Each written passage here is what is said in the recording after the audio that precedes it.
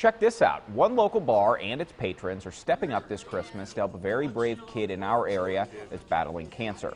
Coach's Bar and Grill in McMecken has been raising money as part of Coach's Cares program for about 5 years now, and this year they decided to focus their efforts to help raise money for Jamison Redmond's medical fund. They've been raising money with raffles, donations, poker tournaments, and the patrons have stepped up in a big way to help out as much as they can. So, you know, we are not a franchise.